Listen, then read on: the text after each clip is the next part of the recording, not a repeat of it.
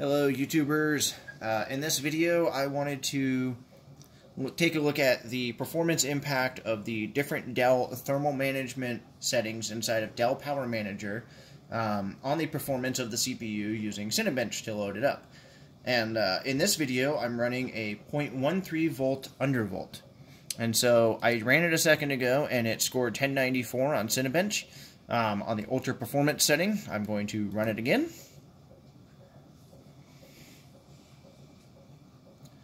And the fans weren't spinning when I first put my hand here. I mean, not that I could feel. And right about now, they've gone full blast. And I can see that the max core frequency, it looks like 3.83 gigahertz over here, which is quite good considering maximum load. And we've dropped to 3.34, which is still quite good. The CPU is currently about 80 degrees Celsius, 81 degrees Celsius. Okay, we're immediately back down to 59. The fans feel like they're still going full speed.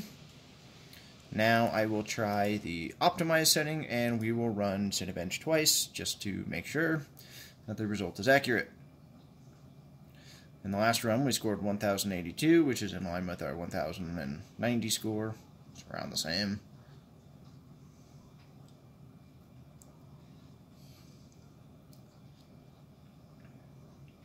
It has not throttled the CPU yet, but I can feel the air coming out of the back. It's definitely hotter. It feels like the fans are not spinning nearly as fast. The package temperature has already hit 86, but it looks like it dropped down to about 85. And so we'll run it again. We scored 1093, which is in line with our last result. Package temperature immediately just hit 97, 90. The fans feel like they ramped up a little bit more, and they slowed back down, 86. So it seems like it's not as good as at dealing with the spikes, but it's still quite good. And even this one I would call better than version 1.8's thermal management profile, BIOS version that is. We're still at about 85 degrees Celsius package temperature, and we scored 1075. That's quite good. Now we will try cool and see what we score. Oh, and this is the i7-8750H model of this laptop. Okay, we are now on the cool setting, and we're going to run Cinebench twice.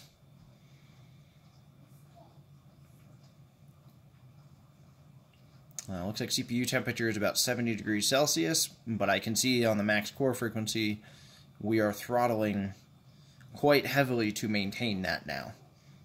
So instead of trying to compensate by ramping up the fans, it is throttling the CPU down to currently about 1.43 gigahertz, which, ouch.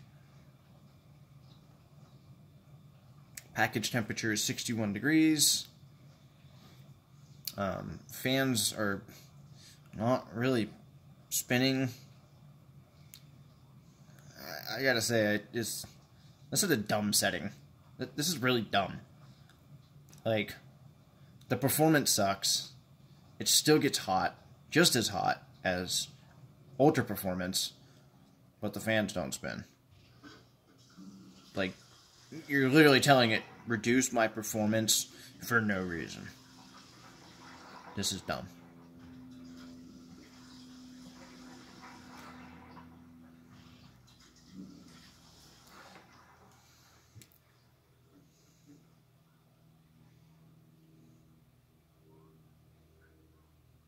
$493. I don't think I want to run that a second time. Let's try quiet and see what that does. Alright, hand behind it to feel the airflow. So far, and it slowed down.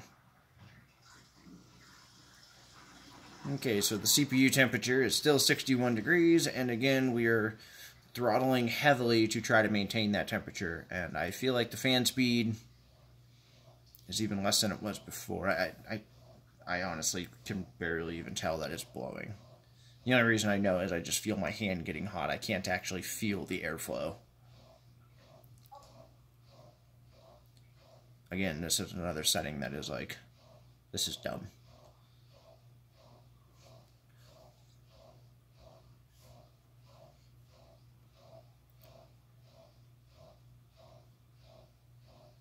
And the reason I say this is dumb, in my opinion, is this is a gaming laptop. I mean, performance comes at the expense of heat and power consumption. So, I gotta say, if you bought a gaming laptop and you expected it to not blow hot air out the back, you were under the wrong impression. I will say I am very thankful that Dell actually listened to its customers, especially with last generation's model.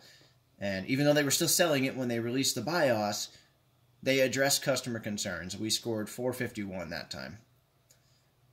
And I'm just really, really happy that Dell actually listened and gave us this ultra performance setting, because I'll run it one more time after doing the rest of them just so that you can see the massive difference that it makes.